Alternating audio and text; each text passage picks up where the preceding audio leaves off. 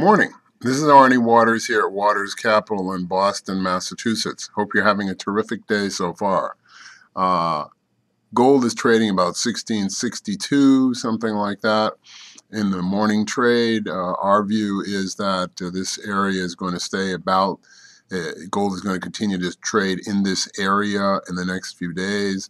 I will be making further comments on gold early next week, but this remains a time to hold rather than to accumulate.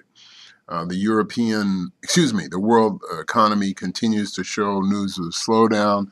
European car sales are down 6% because of the poor performance in India of the rupee versus the US dollar and the difficulty in paying debts and receivables due in dollars. It's unlikely that East Indian companies will be restocking inventory to their normal levels.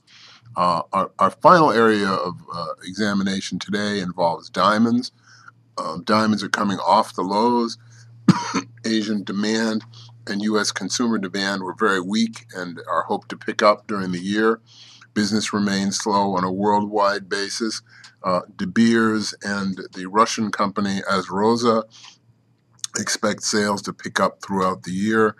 We are not encouraging our clients to be further into diamonds than they already are.